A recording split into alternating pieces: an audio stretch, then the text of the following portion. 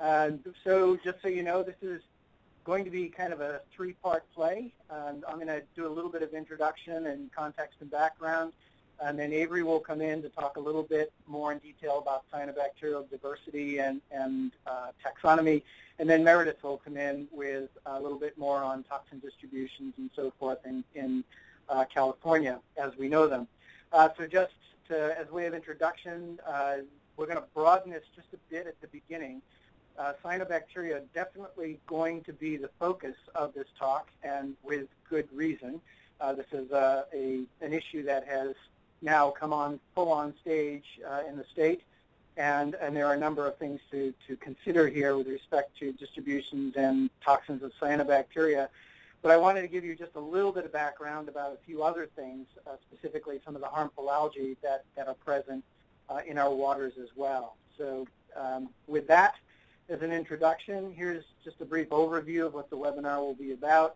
We're going to, as I said, do some intro, background, context.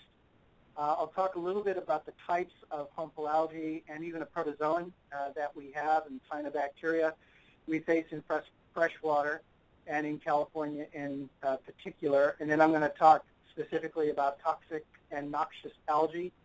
These are, I would call them, presently unappreciated threats in California freshwaters. The focus has been and should be really on toxic cyanobacteria, but we do have a number of other issues and things to think about and be aware of. And then, as I said, one tiny bit about pathogenic protists or protozoa, which actually are a rare but significant impact in our waters. Then Avery will come on, talk about cyanobacterial diversity and taxonomy, and then Meredith will come on and talk a bit more about California-specific issues having to do with cyanobacteria and their toxins, where we know we now have recurrent blooms taking place, some of the screening and assessments that are being done and field surveys, and then what we're doing as a state in terms of awareness and reactivity to these events. Okay, so having said that, just to provide a little context for those of you who might not be familiar, a question that often arises is why do these things, why do cyanobacteria, why do algae produce toxins at all? And of course, you know, it's highly unlikely that they are trying to poison animals, and especially fairly complex animals like ourselves that go into the water or eat things from the water. More likely, they're a form of chemical warfare that algae and organisms are enacting between themselves. And there are really three broad categories where people have attributed the production of toxins to these organisms. The first of these is something we call allelopathy. The easier way of thinking of that is the idea of killing your competitors. Algae in aquatic ecosystems, whether it's in marine systems or freshwater systems, compete with a lot of other algal species.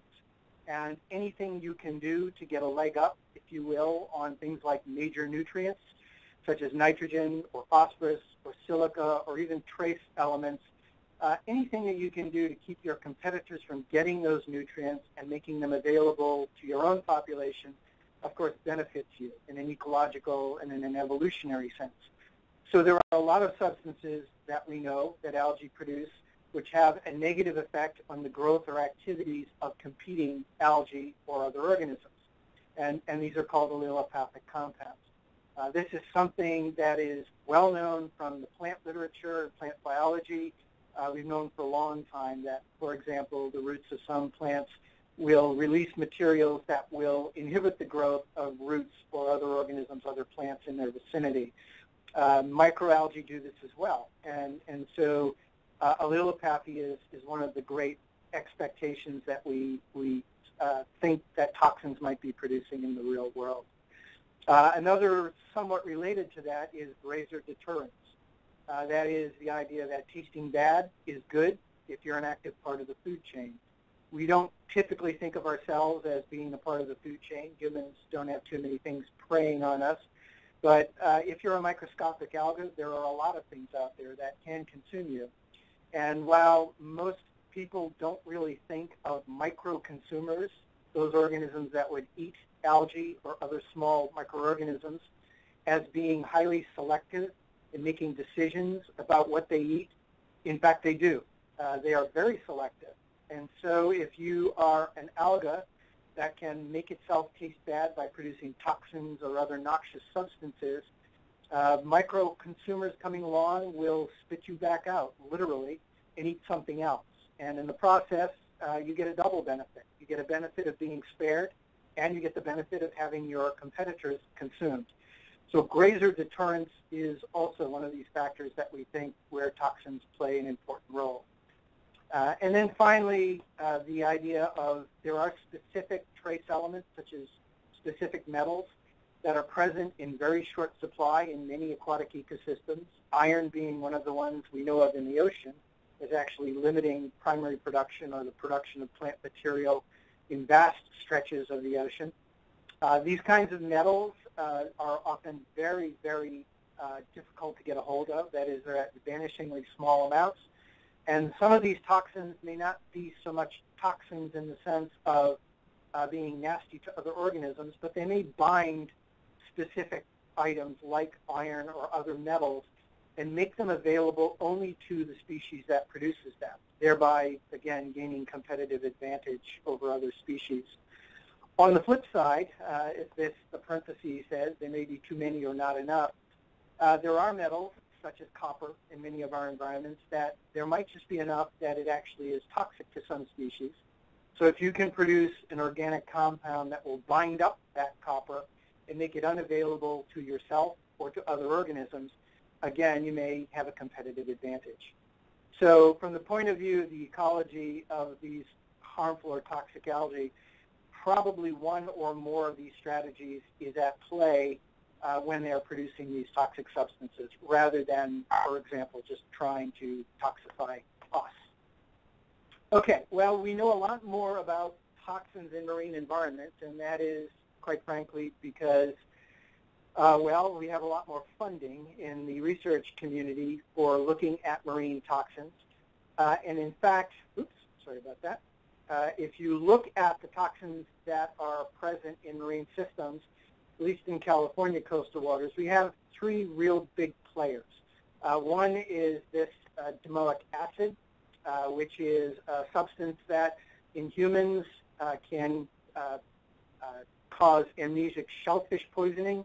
This is a substance produced by a number of diatoms, if you're familiar with different phytoplankton groups, but only a very few groups, or only a very few species, and really within one genus of diatoms. Domoic acid is a neuroexciter, so it actually gets into your system, it goes to your brain, it goes to the synapse connections in your brain, and it causes them to fire randomly and consistently to the point where it actually will burn your nerves out. The effects on humans are a number of everything from gastrointestinal symptoms to rather severe neurological symptoms and even death. And in ecosystems, marine ecosystems, it does affect marine and bird mortalities. Those animals that have higher brain function can be affected. Another group produced by another group of organisms, the dinoflagellate class of compounds called saxitoxins, which are very powerful toxins and give rise to what we call paralytic shellfish poisoning in marine systems. And these are effects are very severe, and both domoic acid and saxitoxins are regularly monitored by the California Department of Public Health. Those are our two real big concerns in coastal marine systems, and there is a third one coming online now, also produced by organisms within the dinoflagellate class, okadaic acid being one of the chief ones, and this gives rise in humans to diuretic shellfish poisoning. The shellfish poisoning part of these names indicates one of the main mechanisms for getting these poisons into our food chain. Shellfish filter these small organisms out of the water. We eat the shellfish, and we get enough of this material, in some cases, to toxify ourselves. So we have been monitoring these coastally and nationally and internationally for quite a few years now, and we know quite a bit about them. Now, if we go from there to freshwater ecosystems, there are a variety of compounds, and they are the toxins on the left-hand column that are outside this red box that are, quote-unquote, our freshwater-derived toxins. And Avery will get into talking about these a little bit more, and then Meredith will get into the distributions of a few of these that we know something about. But you'll see up here in the top box here, the domoic acid, saxitoxins, or paralytic shellfish poisoning, and diuretic shellfish poisoning. These are the ones we know commonly from our marine coastal waters. But you'll notice that this table indicates presence in estuaries. And if you scroll down to the areas outside the red box, you'll see that these quote-unquote freshwater toxins are also showing up in a number of estuarine areas. So we have a situation which is a kind of a focal point for a research group that Meredith's group, my own group, and a number of other collaborators are now really beginning to look at, where we are getting an understanding that these estuarine ecosystems are a place where both the marine toxins are found together with some of these freshwater sourced toxins, and our estuaries appear to be places where multiple algal and cyanobacterial-based toxins can be found. So there are multiple stressors that are occurring in some of these estuarine waters.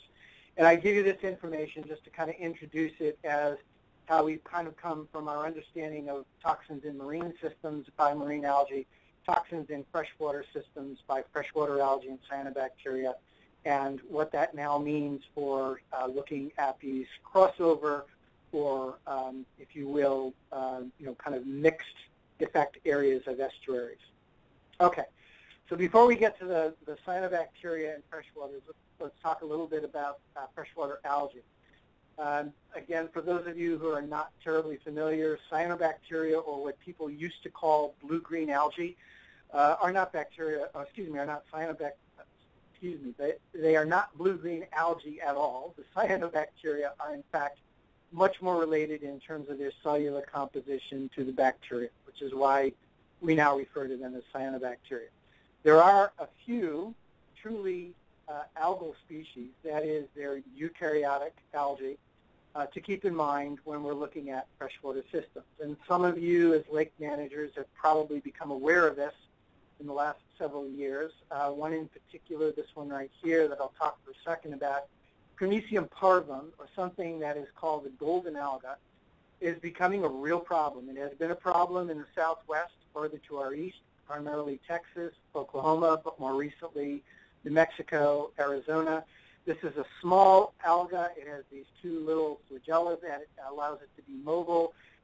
Picture of it right here. You can see these two little flagella.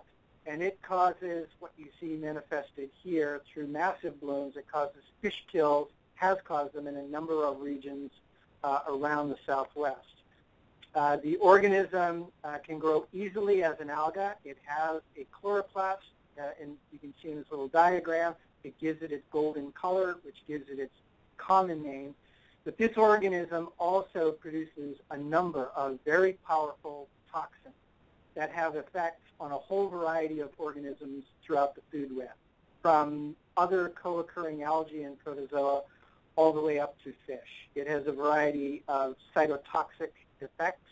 That is, it can kill cells, it affects cell membranes, and in fact, it is, while it is an alga, it is also an excellent predator. And this picture, or the photograph, the photomicrograph that you're seeing here, if I can get it to play, which won't seem to play here.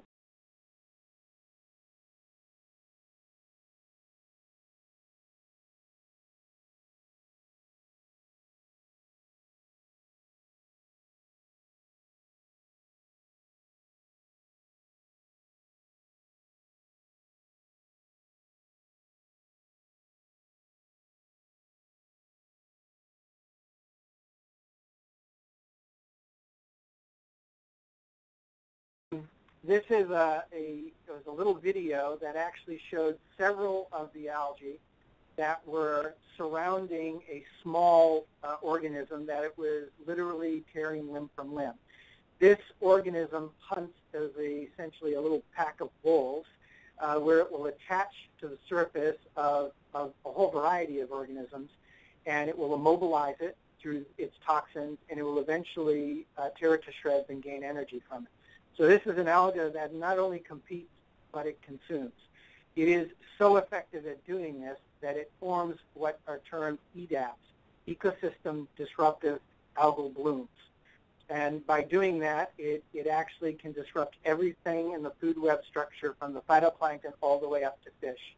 And it has led, in many instances now, to a variety of locations in New Mexico, Arizona, Oklahoma, Texas, where the organism has led to the death of all kinds of things, most notably to fish in a variety of places.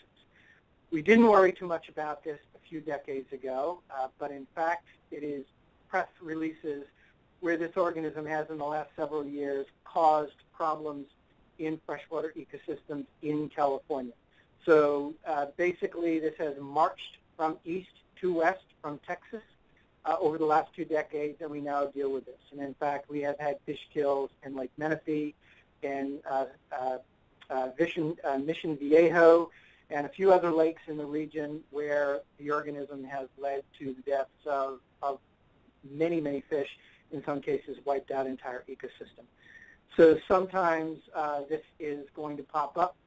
We feel that this is probably only the first of what we will see as an increased number of instances of this organism. Okay, another one. That is, again, a classic eukaryotic alga, not a cyanobacterial mat or organism, but something that has the lovely name of Didymosphenia germinata. Is, for the reason that name is so complicated, it is usually called didymo, and it forms something really lovely called rock snot on various freshwater ecosystem surfaces. And here you can see in a stream, I believe this is from the Eastern Sierra, it forms this mass of algae, which when you look at it microscopically, are all these little sort of bowling pin shaped cells. These are very tiny organisms, but they link together in these kinds of stalks that they grow, and it ends up forming this large mass of material that actually will cover the bottom, and it actually is they're resistant to degradation. It has a lot of adverse effects on fish and invertebrate population, and it's a highly invasive species. Something, again, that is just coming online here in California. We've just become aware of this in recent years, and it is expected to spread. It has become a real problem in places like New Zealand, and there are active programs to try and keep it from migrating into other regions. Okay. Finally, just to touch on other issues that we have here in California, not an alga at all, but a protozoan. So this is in essence a simple eukaryotic cell that doesn't photosynthesize. It acts essentially with animal-like nutrition, something called Naegleria fowleri. And I bring this up because although it's quite rare, it does cause human infections. And down here is an article from 2008, and unfortunately another one from just recently up in the Mammoth Lakes region, up in Bishop, in the Eastern Sierras, where this organism has caused the death of a few people. The organism lives in warm waters, fresh waters. It has a few life stages. You can see here it has one of these little ciliate or flagellated stages. It has an amoeba stage. It also has a resting cyst, if you will. When this organism is introduced into the body, usually through submersion of your head in warm, stagnant fresh waters, it makes its way down the ocular nerves or up the ocular nerves into your brain, and it begins to eat brain tissue. And it causes a meningitis condition that can progress very rapidly and can lead to death in a matter of a few days. So not an organism that we commonly encounter, but something that we are at least aware of and need to be cognizant of. Okay, with that as a brief introduction, I'm going to have Avery step in here now and talk about cyanobacterial diversity and taxonomy.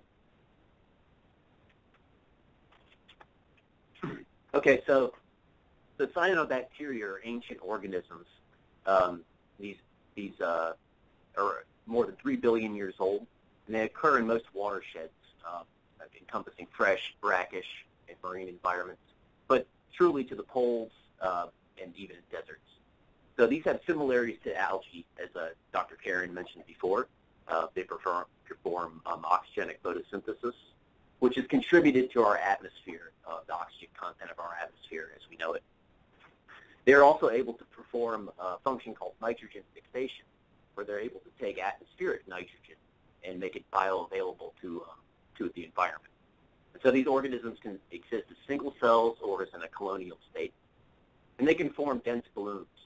And these are potentially harmful, known as harmful algal balloons. And that's pretty much our cause for concern for cyanobacteria. So there are more than 90 different cyanotoxins that are described. Common ones that you'll hear today and ones you should be familiar with are Microcystins, anatoxins, cylindrospermopsins, and saxitoxins, like paralytic shellfish poisoning toxins. So these compounds have the propensity to bioaccumulate and magnify in organisms and in different environments, and can cause a variety of problems. And so why do we care about cyanotoxins? Well, they have a tremendous human and environmental health significance. They can affect, as I said, people, but also pets, domestic pets, and even wildlife. And so these are an increasing problem globally. They're said to be expanding in distribution, but in increased frequency. But we are unsure if the actual increases in the accounts of these organisms are simply due to heightened awareness or surveillance. But it is true that environmental factors do play a role in the occurrence of these organisms. And so one thing that people have pointed their finger at is climate change. And so, releasing carbon dioxide into the atmosphere is creating a situation where temperatures are warming. We're going through a greenhouse warming period. Also, linked to the abundance of these organisms are nutrient inputs, and a variety of nutrient inputs of all different types. And another thing that also contributes to the occurrence of these organisms is hydrologic modification, such as building dams and changing water flows. And so, as I mentioned, we have some links with climate change with these cyanobacteria. And so, as I mentioned, greenhouse warming is projected to increase temperatures of sea surfaces and just about any water body, globally by the end of the century. And so, it's likely that lakes, rivers, streams, and other smaller areas will actually see an increased elevated temperature from this 4 to 5 degrees C expectation. So we know that temperature is a fundamental driver of biochemistry and metabolism. And cyanobacteria are known to like things, they like it hot. And so things that accompany warming that also promote the abundance of these organisms is stratification. And water column stratification is simply laying down thin layers of the water. It will stop a flow. Basically, it'll be a relaxed flow. These organisms can divide and proliferate into a bloom situation, as we mentioned before. So not only does temperature promote the growth of these organisms, but it also can increase their range and increase the time that they are able to bloom during the year, which we call bloom season or a window.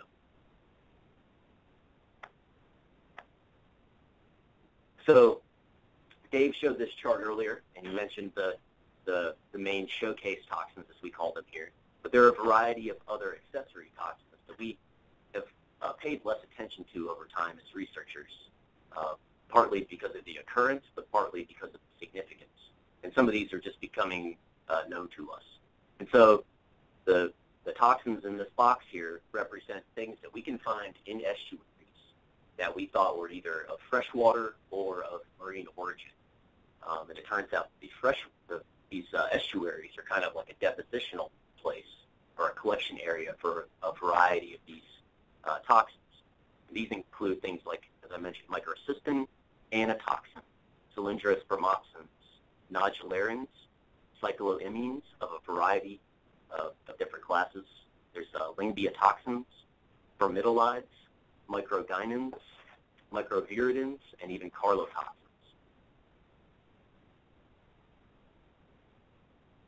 Oh, and they have a variety of different modes of action, and here in this column here shows this mode of action in mammalian cells. So all of these have an effect on us.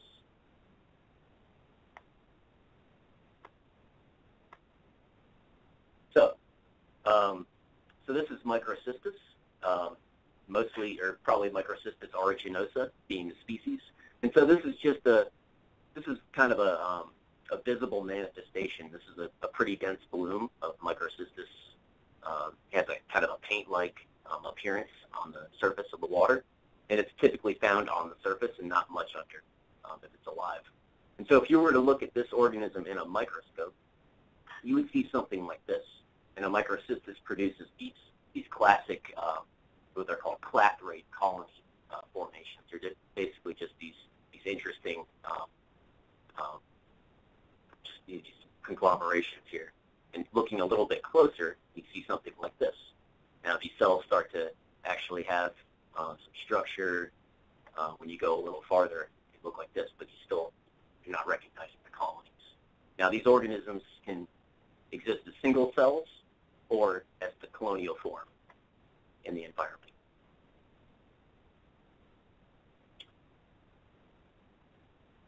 Okay. So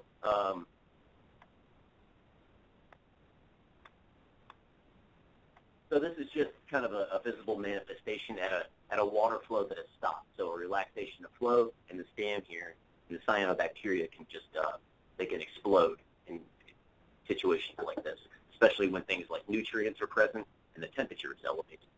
Now this is a nice glass of Microcystis here, and I would recommend that nobody drinks anything like this.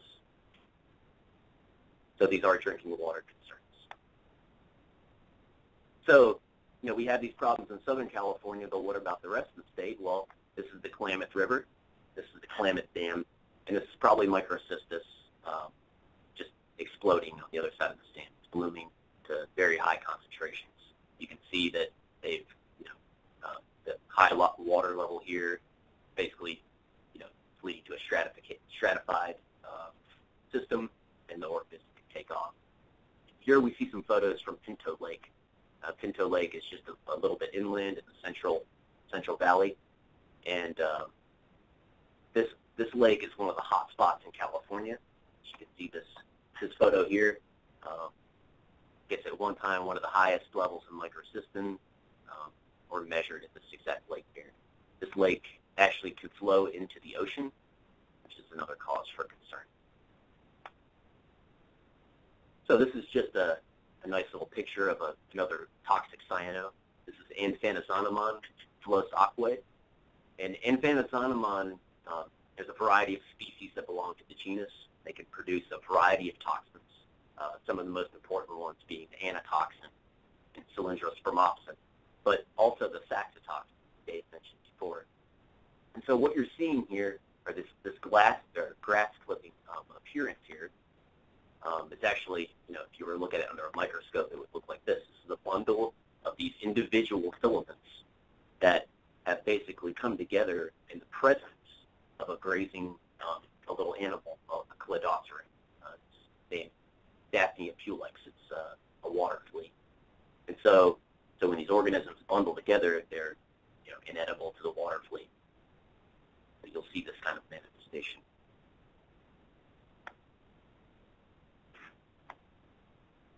So just to orient you on some other organisms here. So these cyanobacteria come in all different types of colors, sizes, shapes.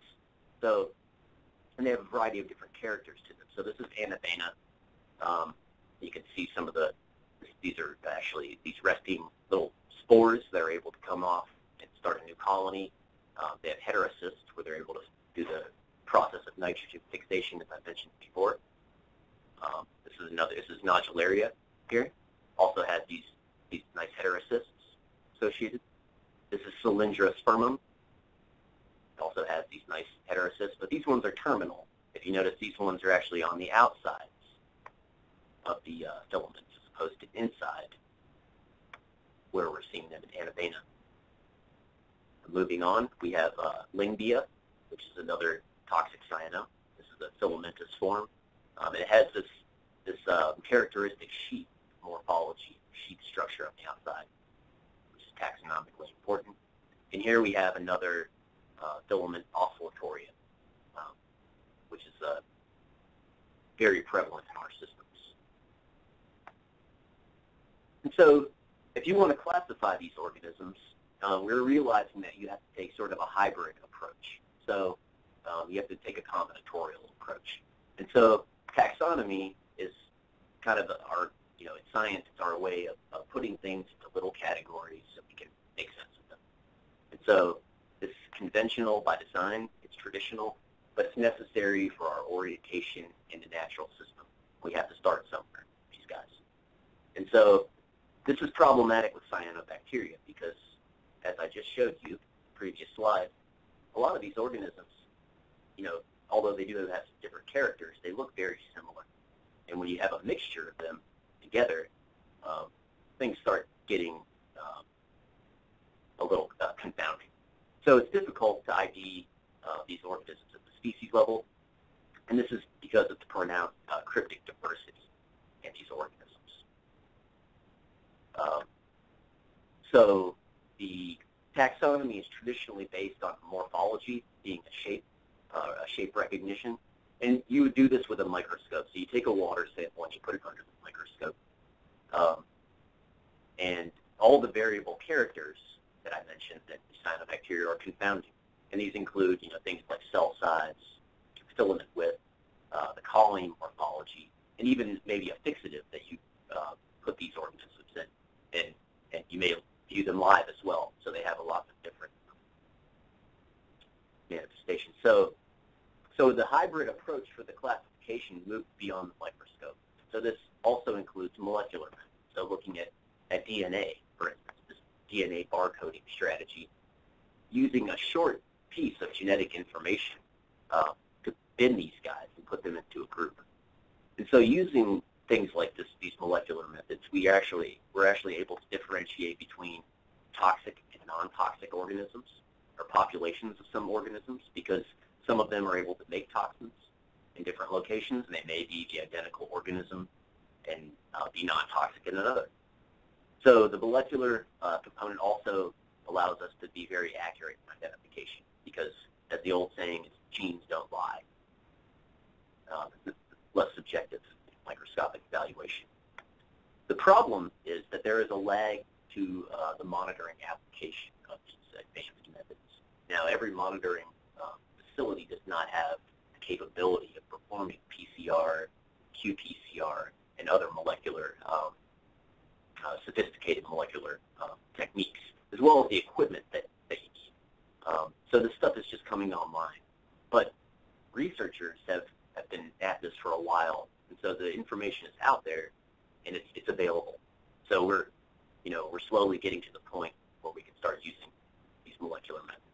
So, finally, weaving these together is going to be necessary moving forward to properly delineate species of these organisms, because they're very cryptically diverse. And so there's an argument that even using some physiological traits may be important in determining who's who and who's where, because ultimately what we want to know is what is in our water. So just a few more organisms, just to kind of go over here. So this is Anabana. Anabana is basically a benthic, or a substrate-loving form of another organism, recently termed Dolichospermum. They used to all be called Anabana, and Dolichospermum would be the planktonic form that lives in the water column. So Anabana is able to fix nitrogen. It has a variety of these little heterocysts that are here. If you look closely, you can see them. And Anabana is important because it produces anatoxin-a, cylindrospermopsin, and even paralytic shellfish poisoning toxins.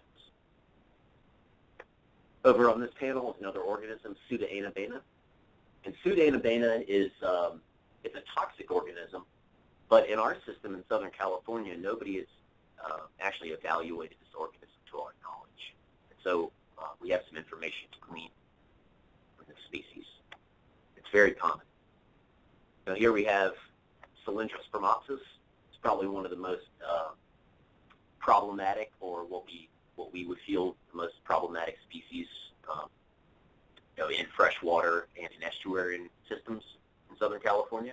The cylindrospermopsin pumps out cylindrospermopsin as a toxin, and it can make a variety of other things, such as anatoxin and the paralytic shellfish poisoning toxins.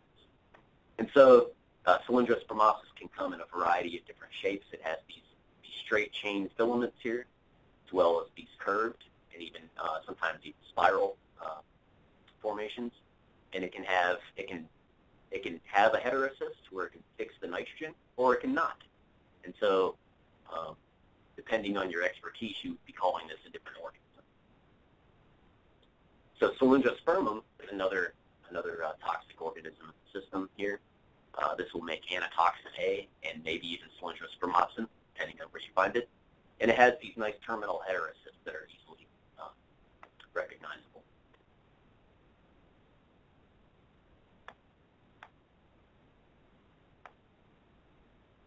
So this is oscillatoria. This is actually a little photomicrograph showing 3 different kinds of oscillatoria from a community photo. 3 different species, definitely. And here's another just showing kind of the stacked coin, as we call it, morphology of these organisms. Now, oscillatoria can make anatoxin-a, and it can make microcystin, and we found both of those in isolates from Southern California. And so the presence of multiple organisms in a community like this is kind of indicative of a complex community.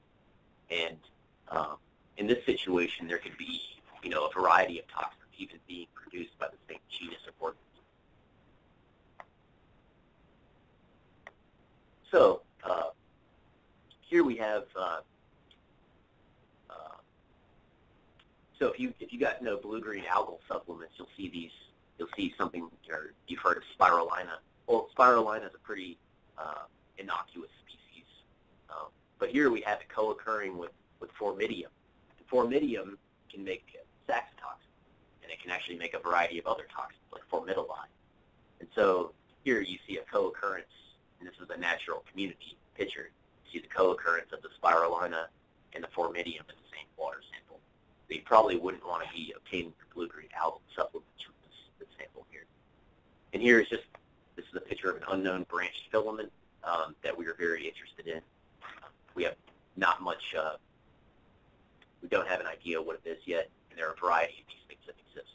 And so the point of all of this is just to know, who's in our water, because we feel that it's very important to know these things. Okay, and Meredith, now I think we'll switch over to you, and you can let me know. I can advance slides for you. Okay, yeah, that'd be great. So we're going to switch gears a little bit, and I'm really going to more focus on some of the toxins that we've been detecting and talk about what the state's doing to kind of deal with some of the freshwater HAB issues that we have. So you can go to the next slide. So when you look at the state as a whole, there's been a lot of webinars in the last couple of years, and you've probably heard about some of the most well-documented areas, which are mostly in Central and Northern California, where we have recurrent blooms. So the Klamath is one, that's a big one. It's actually listed as impaired based on microcystin toxin concentrations. Clear Lake is another one. The San Francisco Bay Area and the Delta, another area where you've got multiple different types of toxin stressors in those regions. Another big one that you've probably heard a lot about is Pinto Lake and the Monterey Bay area. Pinto Lake actually now has a remediation strategy and implementation plan in place because it has so many recurring blooms constantly over many years now. And so when you look at this map, you really notice there's a lot that we know about Central and Northern California, and there's, almost very little to nothing that we really know about Southern California. And so that's kind of where Dave and Avery and I have come in and kind of said, well, there's not a lot of data down here. And so it's not that we have data that's showing we don't have toxin. It's that there's really very little data compared to the northern part of the state. And so what I'm going to do is really just kind of show you a little snippet of some of the work we've been doing in Southern California. So next slide, Dave. And so this is a map of microcystins, every site that we've tested microcystins in from about 2011 to 2014. And what you can see is that you really see it kind of all over Southern California. It's been detected in every kind of water body that we've tested, so depressional wetlands, coastal lagoons, lakes, streams, rivers, estuaries. We've detected it in different fractions of the water column, so whether you're looking in the plankton or inside these cells, whether you're looking at the dissolved fraction, which is kind of external to the cells, or whether you're looking at benthic or pelagic, we're really seeing it in kind of every matrix possible, and we're seeing it across many land use types. And so what I'll do now is I'll just show you a few highlights from some of the studies that have gone into this map. Next slide. So we started out doing some screening level assessments, and really what that means is that we have a lot of, especially SCWRP has a lot of assessments and field programs going on that are not necessarily focused on HABs or HAB toxins, but I basically kind of went around and said to people, out of the goodness of your heart, would you consider collecting an extra sample that I could run for toxins? And so most of what you saw on that map, majority of it, are samples that were just collected that way, where there was already a field program going on. It had nothing to do with toxins, but people were very generous and very interested in this topic, and so were very willing to supply samples, and then we just had to kind of pull together some funding to do the analysis. And so I'm going to talk today about a couple of probabilistic studies, wadeable streams, and depressional wetlands. And then I'm going to talk about a couple of targeted studies that are mostly down in the San Diego region, where we really started to try and do something that was more monitoring based and less assessment based. So next slide.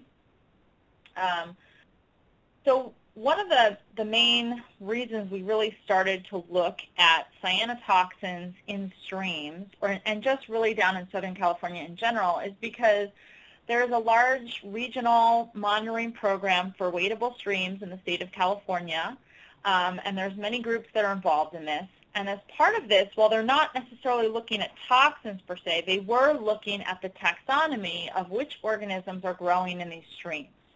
And so what we did, we started pulling some of that data together, and we started characterizing it as either potentially toxic taxa at the genus level, which are all those yellow squares that you see, potentially toxic taxa at the species level, which are the red diamonds, and then samples where there was just no toxic taxa at all are in the blue triangles. And so the left panel is when we looked at this for any kind of cyanotoxin, and then the right-hand panel was when we just looked at microcystin organisms. And so what you see is 90% of stream kilometers support some kind of toxic genre of cyanotoxins, and 23% support some kind of toxic species. And so when you look at that, you really think, gee, we should be looking for toxin because we're highly likely to find it, especially microcystins, because when you look at the right-hand panel, there's quite a lot of microcystin-producing taxa that are potentially producing toxin here. So next slide. So what we started to do was, this was a great example of where there's a statewide regional monitoring program, and we asked people to collect toxin samples for us, and we got a huge response. So you can see the little inset is the whole state, and there's some pretty high values up in the Sierras. There's a few that we got in the Bay Area, and then we actually had a lot more samples in Southern California. So there's a blow-up of the Southern California site so you can just see it. But basically what this is it's benthic algae. So that means it's algae that are kind of growing on some kind of substrate, usually a rock, and and they are actually producing toxins. And so what this means is that you basically have streams as a source of toxin loading to water bodies that are farther downstream, like the estuaries and the reservoirs and the lakes. The other thing to note about this study is that we did, at a subset of sites, we did try and do more than just microcystins because we were seeing the taxa that could potentially produce other types of toxins. So we did try and do a little bit, and we actually did detect toxin, anatoxin-a, and saxitoxin at some sites. So next slide. So this was another probabilistic condition assessment on depressional wetlands. And so this was one where they did not include toxins initially, but they were willing to collect field samples for us. And this is kind of a one-time condition assessment where they went out on one random day in the spring of 2012, and they collected what we call a grab sample, which just basically means you collect a water sample on one day while you're standing in front of your water body. And so even just with grab samples, what you're seeing is that almost 50% of the sites were positive for microcystins, and about 5% were positive for saxitoxins. Next slide. So what we started to do at this point is, we were seeing a lot of toxic taxa, we were seeing a lot of toxins, and so we really said, we need to move out of an assessment stage and more into a monitoring stage. And so the problem is that sometimes when you go out and you collect these grab samples, they're not necessarily representative of whether or not the water body's toxic over the long term. And so what we wanted to do was incorporate this newly developed monitoring tool, which is a passive sampler that we call SPAT. And it's really useful because it's very cheap and it's time integrative. So you basically you can see it's about the size of a tea bag, and you just use a zip tie and you tie it onto something in your water body, and it provides a continuous toxin detection. And that really captures a lot of toxin events that, when you go out just on one random day, you may miss that, and then the next week there might be toxin production happening in your water body, and so you'd miss it with a grab sample. And so this is really, really useful for monitoring and screening. The downside is when you get your toxin concentrations back, you really can't distinguish between whether or not there was just a low concentration of toxin over the entire time frame or whether there was a pulse of really high toxin that came into your water body. Next slide. So what we did was we started to use these and really compare them to grab samples. So these are two maps of the San Diego region, and this was a lakes and estuaries and reservoirs study. We went to about 20 sites a few times back in 2013. And so the left-hand panel is showing you the grab sample results. And what you'll see is that there's a lot of white circles, which indicates that basically we didn't detect any toxin at those sites. And when you look at the right-hand panel, which are the SPAT sample results, every single site was toxic. And so what this really shows you is that those grab samples are missing toxins. And we found the same results. We went back to the depressional wetlands sites from that depressional wetlands survey that I showed you before. We went back to the same sites in San Diego a couple of times. And when we looked at those results, the grab samples, about 29% of the sites, according to the grab samples, were toxic. But the SPAT samples showed us that 83% of our sites were toxic. So that's a pretty big difference. Next slide. And so quickly, because I know we only have a few more minutes, I'm going to just talk very quickly about what the state is doing about freshwater HABs. And there's a number of things that are in place, and then there's a number of things that are kind of in the works and being developed right now. Most of you have hopefully heard about CC-HABs, which is our Cyanobacteria harmful algal bloom network. We have some health advisory thresholds in the state. We have a freshwater HAB strategy that's still being developed, but I expect to be released in about the October timeframe out to the public. And then I want to talk really quickly about what the swamp program is doing. So next slide. So the CC-HABs network is basically just a network of all stakeholders that are interested or affected by HABs. There is an email listserv. If you'd like to be added to it, please email me. And I do have the website. This is now They are a part of the portal of the California Water Quality Monitoring Council, so you can find their website there. Next slide. So we also in this state have health advisory thresholds, and what you see here is that for recreational use, the left-hand side here that says California Recreational Action Thresholds, those are our thresholds in California for recreational purposes. We don't have drinking water thresholds, but EPA just recently, a couple months ago, came out with some drinking water thresholds. And if you go to the next slide, a lot of this has come out, or the drinking water thresholds have come out of the Toledo water crisis, and some of you may have heard about that. That made national headlines last summer. And while there was a lot of things in place in our state, like the thresholds and the network, when this happened last summer, it really got a lot of state and local agencies talking, are we prepared for something like this? They basically shut down the drinking water for about 2 days, and that affected a lot of people, and I know that the media reported a lot of things like you can't bathe in it, you can't drink it, but even when you talk to some of the people that were involved in this process, it went way beyond that. They had to shut down some hospital operating rooms because they couldn't sanitize their instruments and their equipment. The dialysis centers had to put everything on hold. So it really impacted a lot of different areas besides just being able to bathe in your tap water. So this really got people talking in our state. And so as a result, there's been a lot that's been developed in the last year and a lot that's been planned for the next couple of years. So next slide. So one of the main, so two things have come out. One is we are developing a statewide freshwater HAB strategy, and what this basically is just a long-term vision of what kind of infrastructure we need and what we need to put in place that we don't have in order to have a statewide monitoring program and in order to be able to respond when we have these HAB events happen. And so this is something that we'll likely send out publicly probably in October. Right now the advisory committees are still reviewing it and making some tweaks to it.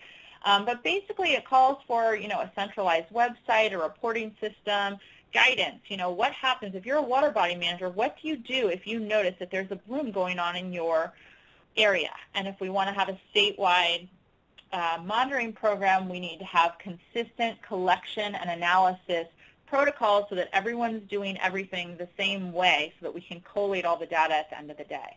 And so a lot of this is being developed through the Swamp Freshwater HABs program. They're supplying a lot of the resources that we need to put the infrastructure in place.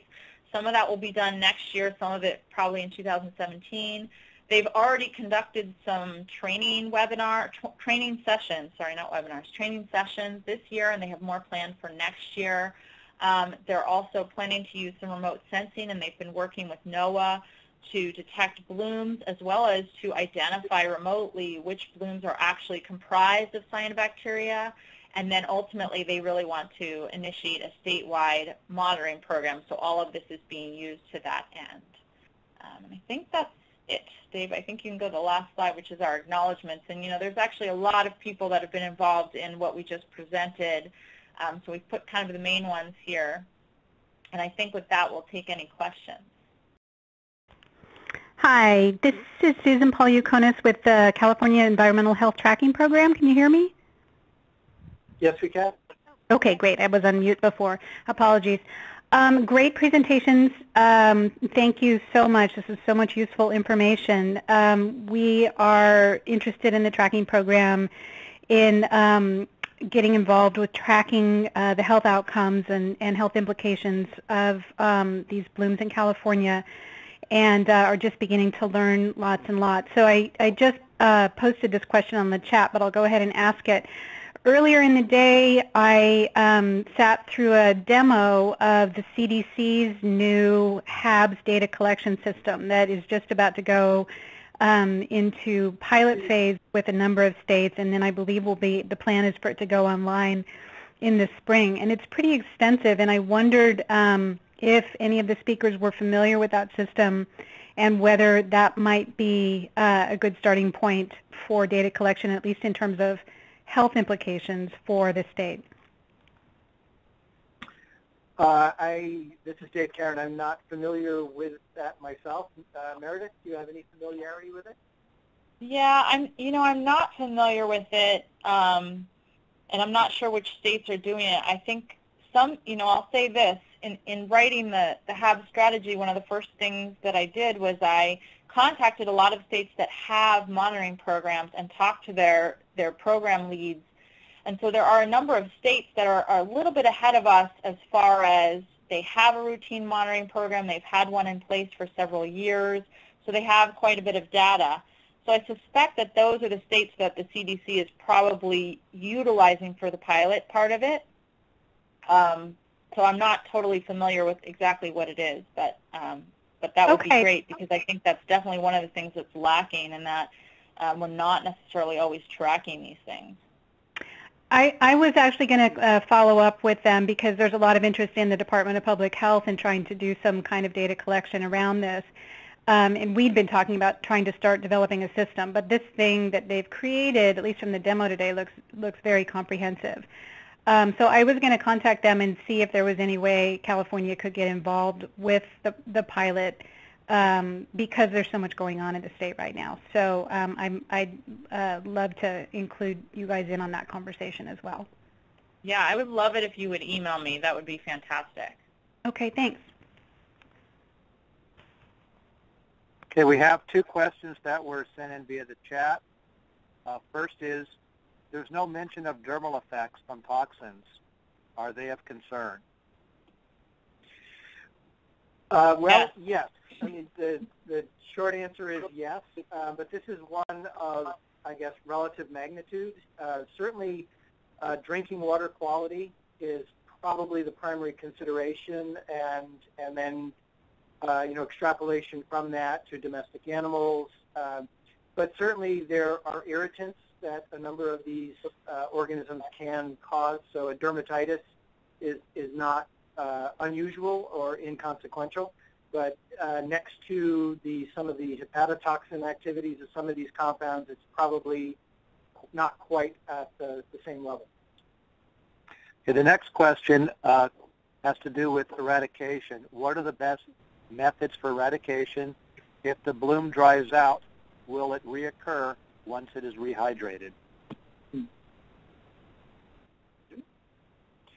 It's a good question. Certainly the rehydration of a dried bloom, it depends on whether the organism is capable of forming a resistant resting stage or a cyst, which is not uncommon with these organisms. Rehydration doesn't necessarily address sort of the fundamental question, which are the nutrient budgets. The best way to deal with these things is proactively. That is, to understand your water supply or your water system, understand the major sources of nutrients coming in. The same things that grow plant material in general, the basic nutrients, nitrate, phosphate, ammonium, those things contribute to the growth of cyanobacterial and algal blooms in aquatic systems. So understanding those inputs and trying to control them is probably the best way of trying to address the issue in the first place. Yeah, and I'll just add that, this is a question that has come up quite a lot recently, and so SWAMP is actually going to fund a one-day workshop next year to discuss, remediation and mitigation strategies, specifically for lakes, but it would probably be applicable to several water bodies. And so that's coming down the pike. So once we have a date for that and an announcement, I can certainly send that to Eric so he can send it out to this listserv. Yeah, and if I could just reiterate, being proactive in terms of lake management is by far, I would think most scientists would agree, the best strategy. That is, there are things you can do after the fact. There are some pretty toxic materials you can put in your lakes. There are some things that will bind up phosphorus, for example. There are some things that will kill outright, copper sulfate. These are things that once you get into these, you're fighting an uphill battle in the sense that the nutrients are not going to be removed effectively, at least not long term, by many of these approaches. And you're adding a toxicity in the way that you deal with them. By far, the best way is to deal with the nutrient budget to begin with. That is to make sure that your system is not eutrophine, to make sure that you have a management strategy that is going to allow water turnover or nutrient removal or prevention of nutrients that will stop these blooms. Okay, we've had a couple more questions sent in via chat. Is anyone conducting any DNA analysis to track toxin-producing strains of particular Cyanobacteria genus and species? Eric, we are just starting to do that.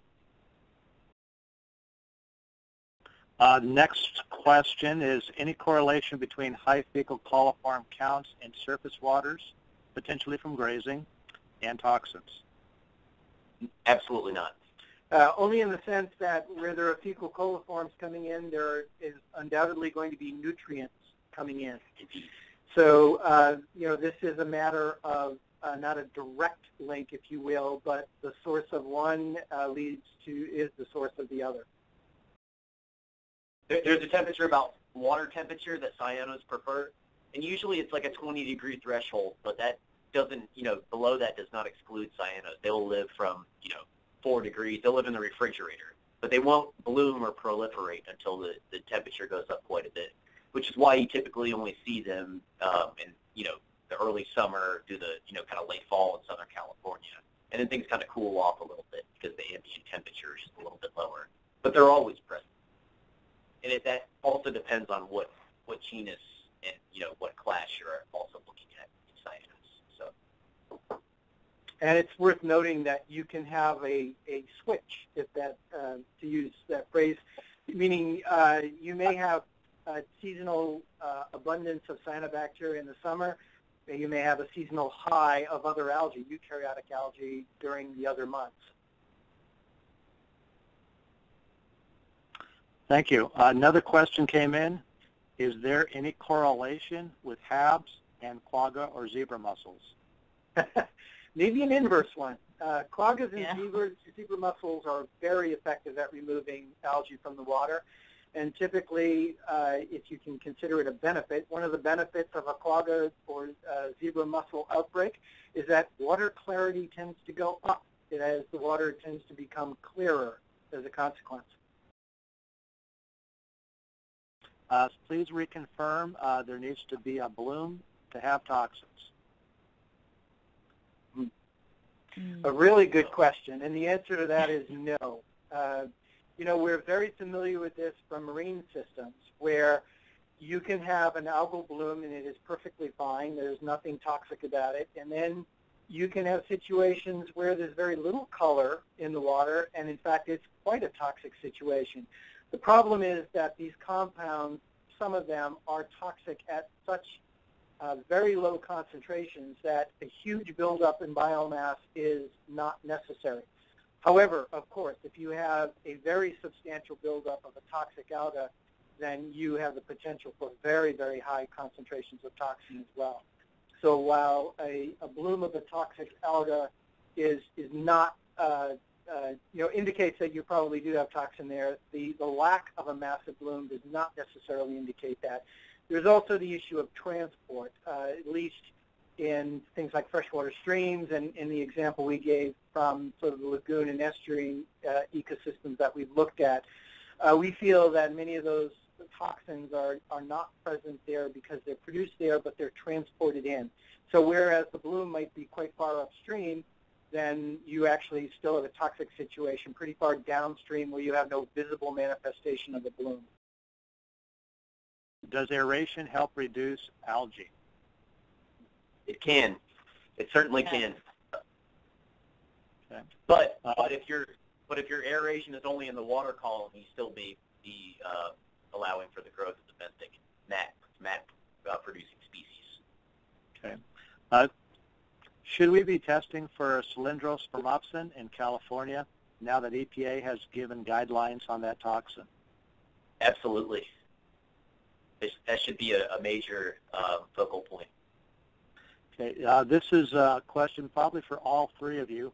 Is there a current list of labs that are capable of processing cyanobacteria samples? You know, I think Swamp was working on collating a list, so I don't actually have it, but I can ask around if that list is collated yet.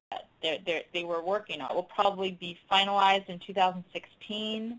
But I think that that is a critical piece that, you know, I get asked that all the time. Where do we send samples if we think we have a problem? The thing to consider here is that it depends on what information you hope to glean from those samples.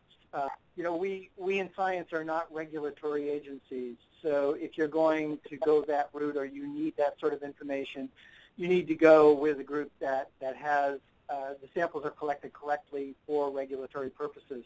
However, having said that, there are lots of laboratories like my own which are very interested in obtaining samples, trying to document whether or not toxins are present, trying to identify and culture the species that are the causative agents of those toxins, and that is helping to build a resource within the state so that we can begin to identify issues and try to link them to specific organisms and maybe management strategies.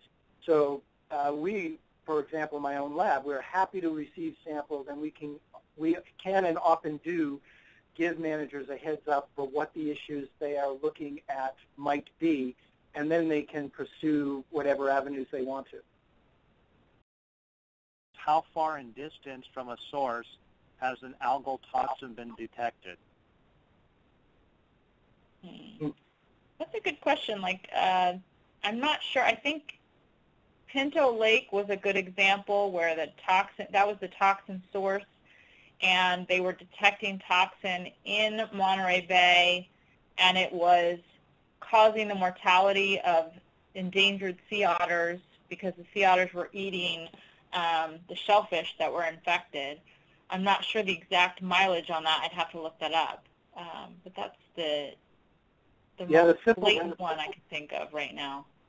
Yeah, the simple fact is, Eric, it is such a new concept that you can have toxins produced in a freshwater environment, and then far downstream you may have their effects still being felt. It's such a new idea that there really is not much of a database yet. But that is something we're trying to get. This is Sue. Can I jump in? Sure. Thank you. I just wanted to let folks know that Klamath River annually has transport of cyanobacteria from the dams that are at River Mile 189 down to the estuary. We've been seeing that every summer for the last several years. So that's a good mileage indicator. And also somebody had asked about genetic studies. Tim Otten and Theo Dreyer with OSU, Oregon State University, have done genetic studies on cyanobacteria and given presentations at the Klamath Basin Monitoring Program webpage, monitoring program meetings, which are available on the KBUMP webpage if people are interested.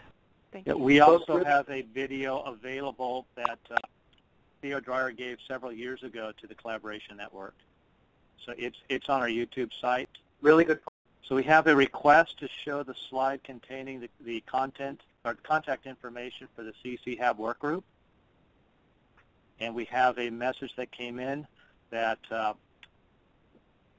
there's a website with 6 labs in California that are processing blue-green algae enumeration or toxin analysis or both there.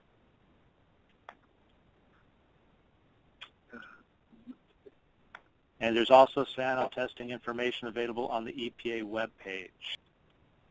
If anyone wants to contact us directly with the idea of sending samples or getting more information, please feel free.